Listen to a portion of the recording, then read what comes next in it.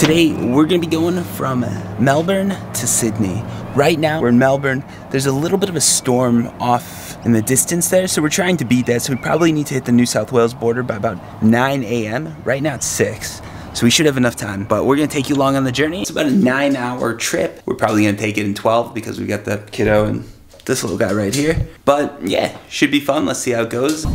Sydney, here we come.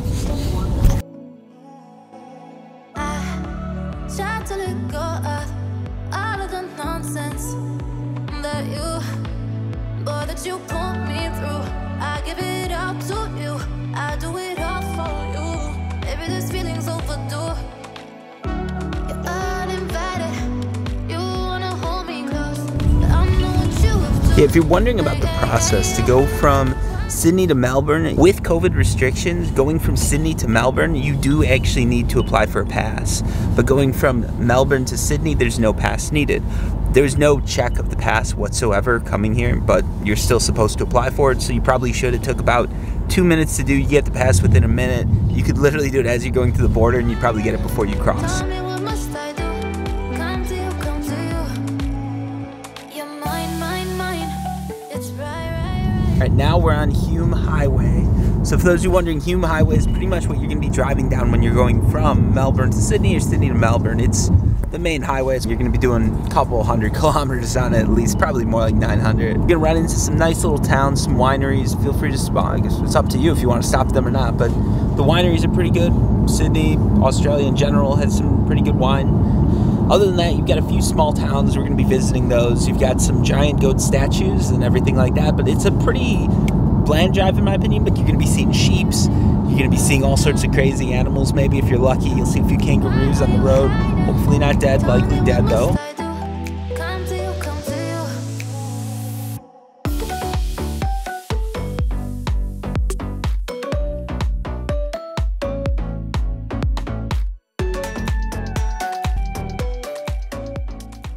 If you're not from Australia, one of the things that's actually pretty surprising is the sun here. I'm wearing a coat, hoodie.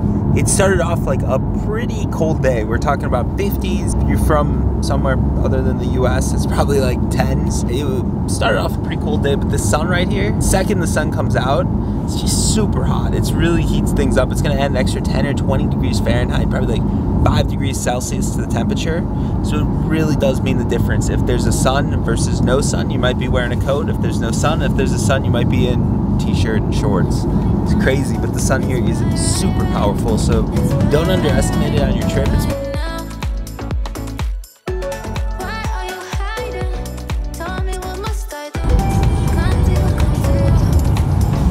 second kangaroo sighting, just got him through the trees, so just barely saw him. You've got to keep a really good eye out for them. If you're the driver and you do that, it's probably not a good thing, but if you're a passenger, it's always cool to just look for a few kangaroos on the way.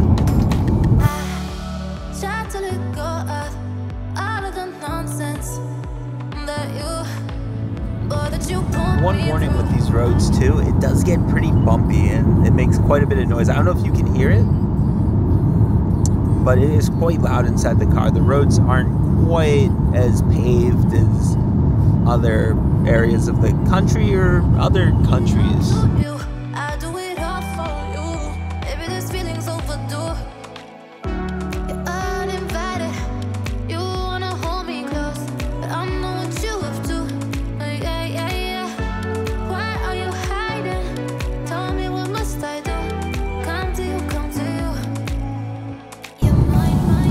We get a little bit of a glimpse of the storm that's coming in. It's just off over to this side of us. Not too bad yet. It's just a little bit of a light rain. But if you let this go for too long, what's going to happen is it's going to get stronger. There's going to be thunderstorms, and then there's flash flooding in this sort of specific area that we're in right now. So it's good that we keep going. It's right. It's right.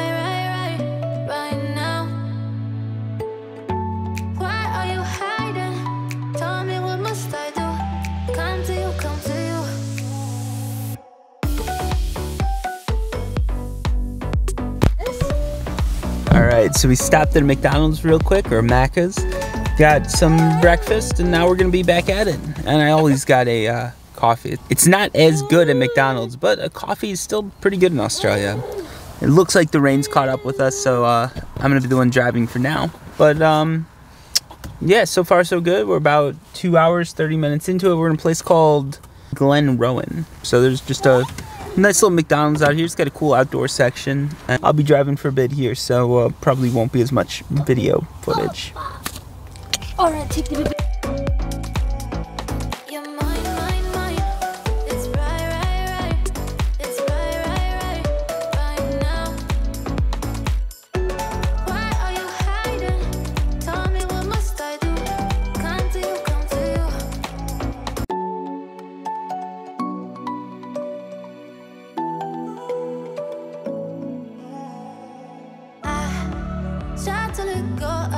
All right, one more stop. We stopped for a bit of KFC. That's something that's pretty popular out here in Australia. So figured we do that, and we get a nice view too. Look at this.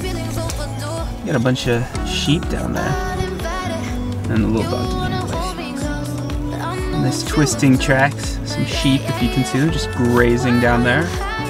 So yeah, pretty nice view that we get, along with the COVID tents. That's not the best.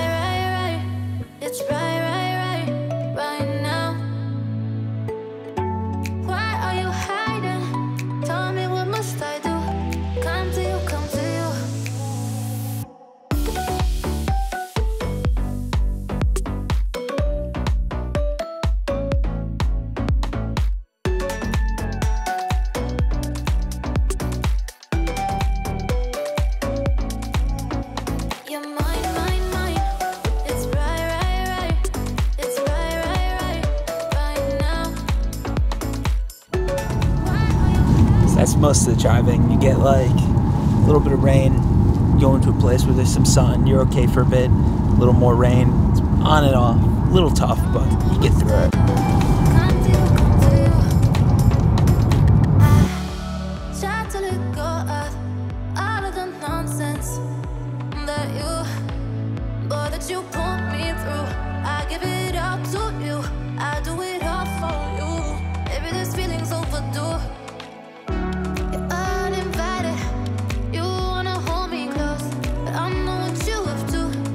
One thing to remember too, in Australia, gas stations aren't as frequent as they would be in the US. So even going from Sydney to Melbourne, you want to make sure you got at least like a half tank at most times. If there's a gas station coming up, you know it's coming up, no big deal, but you still could run out of gas if you're running on a quarter tank and you're in the wrong stretch of road.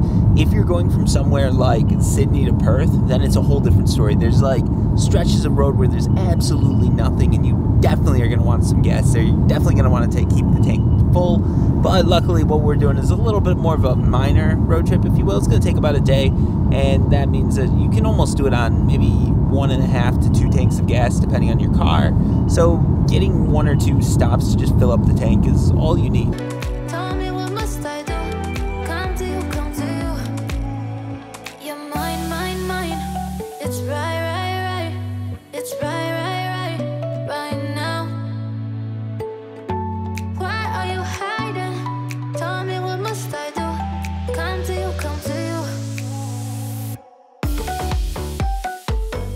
We're in Goulburn, about 2 hours outside of Sydney. Not really much to do. There's a giant sheep, which is something to look at, but otherwise just a pretty average town.